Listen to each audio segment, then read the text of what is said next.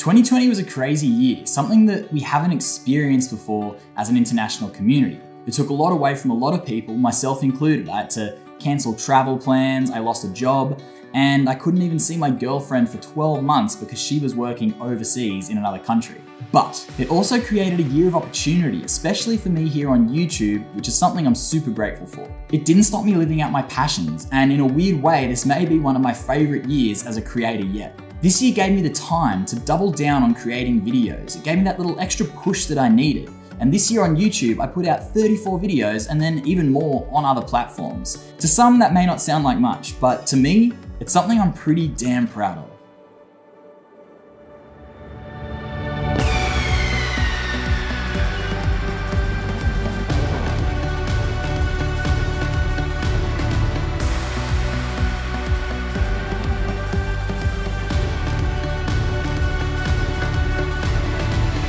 This year, I was able to share what I love doing with so many people. Share travel experiences, allow people to embrace nature, show what I do behind the scenes as a wildlife photographer and videographer.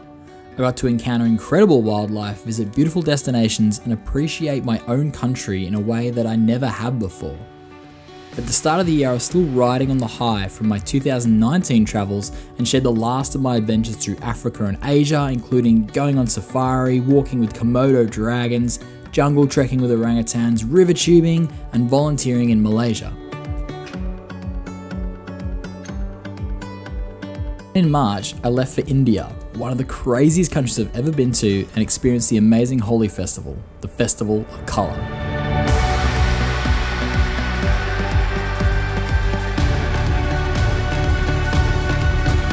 During my trip to India, this is where things took a turn, and I rushed back home as the pandemic started to take over the globe.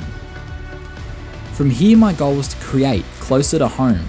I started making little videos at home, explored my own backyard, and even got to record my first podcast with my mate Corbin in the USA, proving that international relationships and collaboration were still possible. I mean, what was that like going to see them in the wild? When they make that eye contact, you're just like, damn. As restrictions lessened, I explored more of my own state, heading down south to experience the aftermath of the Black Summer fires and see the amazing regenerative process the bush was going through. It's the power of nature to destroy, but also the power of nature to come back. I went camping in the middle of an Aussie winter and bumped into my fair share of wildlife, including these wombats that strangely call Kangaroo Valley their home. In one of my greatest wildlife encounters of all time, I got to get the infamous laser beam bird on film, also known as the superb lyrebird. This footage was later featured in a documentary on the ABC called After the Fires.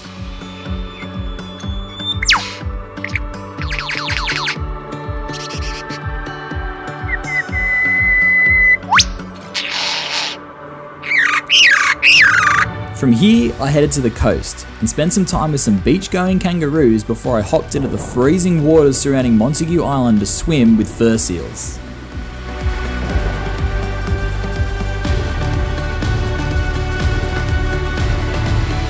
Not long after, Queensland opened up, and after a pretty sketchy crossing north into the state, I got to travel around and hang out with a couple of mates that I hadn't seen for a really long time.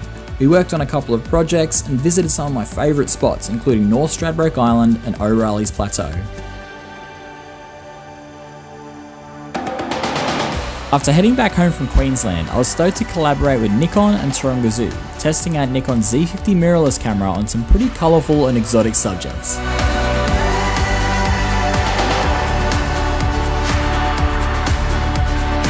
At Taronga, I checked out some of their brand new exhibits and went behind the scenes to see what work is being done to save some of Australia's rarest species from extinction.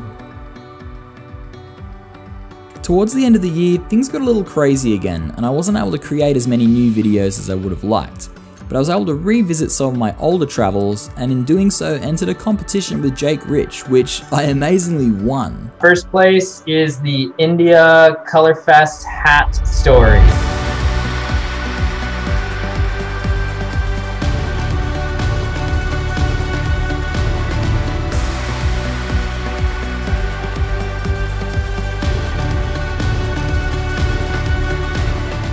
You may have noticed I've been a little quiet since then. It's been about 2 months since I put a video out on YouTube, and the reason being the build up to 2021 has been pretty damn hectic.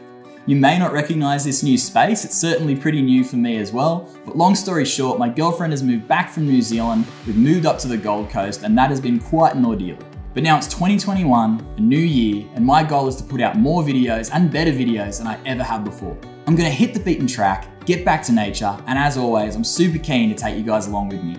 Whatever your plans are for this year, no matter what it is you're doing, you can accomplish it. Think big, turn opportunities into outcomes, and turn dreams into realities. Thank you all for your ongoing support to this channel and what I do here. Each and every one of you is a dead set legend, and I can't wait to see what this next year holds. Thanks for letting me ramble on, guys, and I can't wait to see you in the next one.